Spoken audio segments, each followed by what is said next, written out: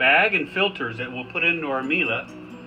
We're gonna cut this filter so it fits inside our Miele canister, and for this canister to fit this, we're gonna cut the longer filter, which turns out to be this part right here. So we'll put this in here. A couple tabs that it sticks behind that holds it in there, and then shuts the door. There's the one filter.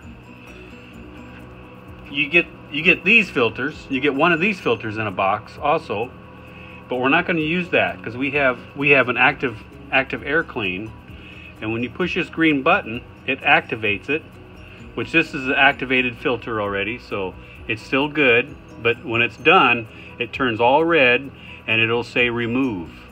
So this filter is still good, so we'll put this filter in and snap it back down in there.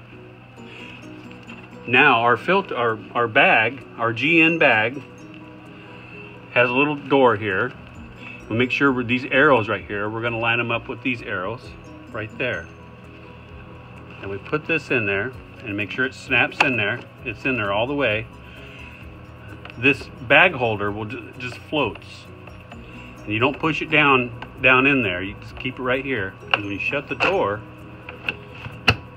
you can be able to see down inside the canister vacuum.